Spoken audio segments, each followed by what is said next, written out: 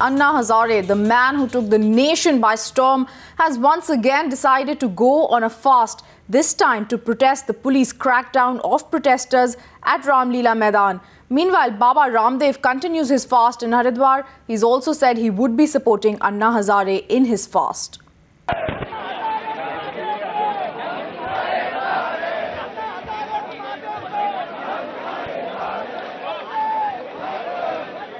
Well, these are the visuals that you see on your screen of people who are gathered in support of Anna Hazare. Of course, Anna Hazare is on the stage, and also with him are members of the civil society, members of the Jan Lokpal Drafting Committee, also Shanti Bhushan as well as Kiran Bedi are also with him, Arvind Kejriwal and all sitting very close to the stage, the platform.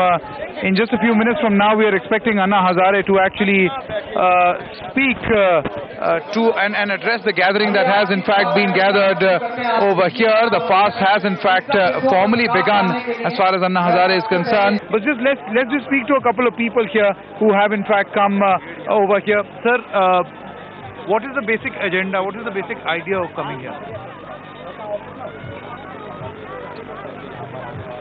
जो ये भ्रष्टाचार हो रहा है उसके लिए जन जन तक हम पहुंचाना चाहते हैं इस आंदोलन को, ताकि सारे लोग इकट्ठे हो जाएं इस संघर्ष की लड़ाई में, इस आंदोलन की लड़ाई में सब लोग जाग जाएं, इकट्ठे हो जाएं। ये आंदोलन यहाँ खत्म नहीं होगा, आगे का भी प्लान है अगर जरूरत पड़ी। जब तक अब हम इस देश को आजाद नहीं मानते, जिस दिन ये आजादी की दूसरी लड़ाई है, जब ये आजाद हो जाएगा हमारा संघर्ष खत्म हो जाएगा।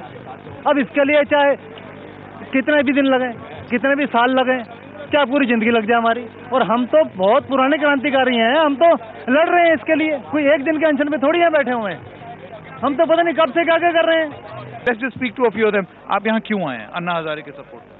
हम चाहते हैं कि जन लोकपाल बिल बने और उसके लिए हम यहाँ पर आए हैं। क्या फर्क पड़ेगा? उससे देश में भ्रष्टाचार काफी हद तक रोक दिया जाएगा। कानून तो पहले भी बहुत है।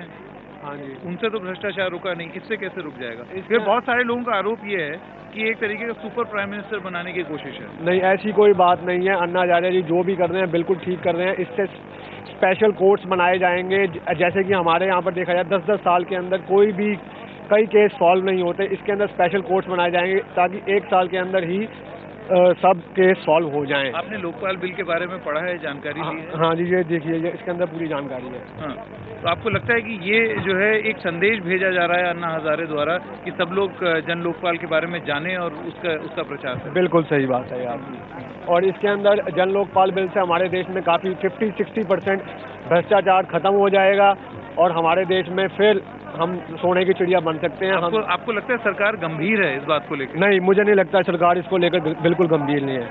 तो ऐसे आंदोलन करने जरूरी हो गए हैं आपके लिए? बिल्कुल, बहुत जरूरी है आज की तारीख में ऐसे आंदोलन करने।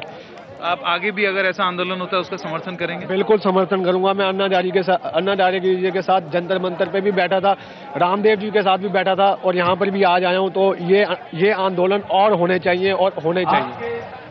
So there you have it, people with their mood very clear that this is not perhaps the last of the agitation that people would launch, and whenever need be, whenever Anna Hazare calls or any such person who fights against corruption calls for an agitation like this, there will be people in support of this cause.